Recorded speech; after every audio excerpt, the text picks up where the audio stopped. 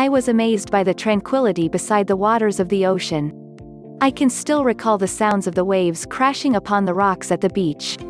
Seas and oceans, as opposed to mountains, have a soothing effect on me and help me deal with the stress of everyday life, said Dr. Fatema Begum, renowned cardiologist of United Hospital Dhaka. Born in Rangpur and raised in a peaceful environment, nature did not touch her that way back then. She grew up in a family surrounded by brothers, and hardly ever enjoyed anything else other than a game of cricket or volleyball. Her father was a teacher of psychology, and he let his 5 children grow up with considerable freedom. My mother was the strict one. I owe much to her.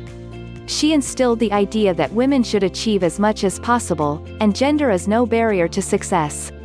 When she was a 4th-year student at Rangpur Medical College, her father suffered a fatal heart attack.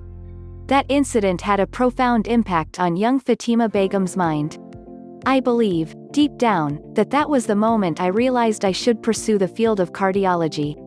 At that time, very few women opted for this discipline. Today, Dr. Fatema Begum is one of the leading cardiologists of the country, with many accolades to her name. I try to treat patients to the best of my ability. Moreover, I believe I get the zeal for my practice from other leisurely pursuits. They calm my nerves after a hectic day, she explained. Dr. Begum and her husband, also a reputed surgeon, have a penchant for traveling, and they have roamed around the world, both for work and for pleasure.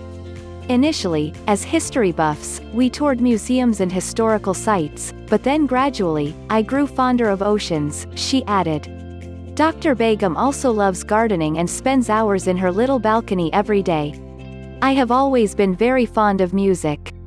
When I was in medical school, I got myself a cassette player with the money I received from scholarship, and for many years, that player was one of my most prized possessions.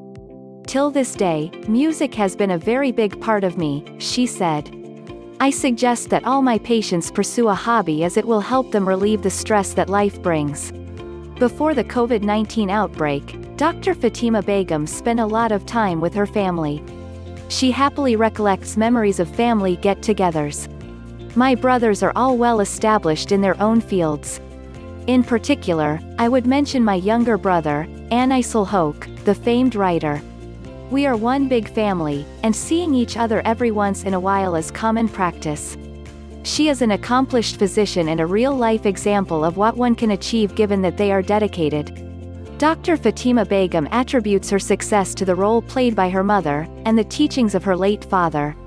Yet, she also recognizes the fact that without worthy pastimes, life tends to get dull, and it becomes infinitely difficult to achieve success.